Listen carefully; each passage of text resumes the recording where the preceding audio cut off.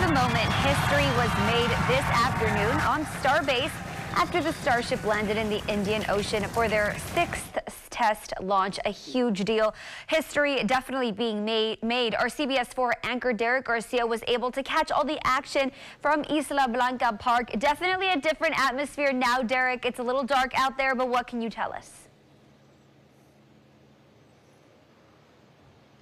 Yeah, Sydney, while people earlier today were watching science fiction become science fact, now there are people out here watching Mother Nature as the sun sets. Now, SpaceX is calling this a successful launch because of multiple reasons. One of them, for example, is because of that successful splashdown over in the Indian Ocean, and the other was because of the orbit relaunch that they were able to have. Now, the splashdown happened in the Gulf of Mexico. The catch was called off just 4 minutes into the test flight for unspecified reasons, and the booster hit the water just 3 minutes later.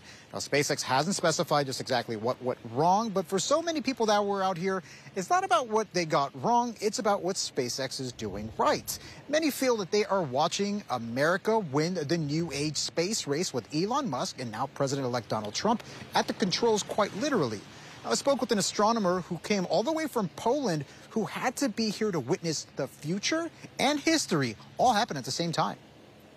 It's hard to call it race when there is only one guy in this race, because he's far away behind everyone else. So SpaceX doing something extraordinary.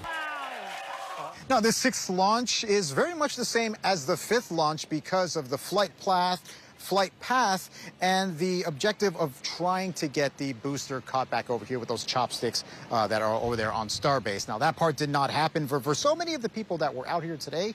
It's not so much about, again, what they got wrong, it's about what they got right. And while this is the sixth test, they were already looking forward for the 7th, the 8th, the 9th, and the 10th, because they believe that America is winning this space race because of just how far behind so many other megapowers around the world are following SpaceX's footsteps.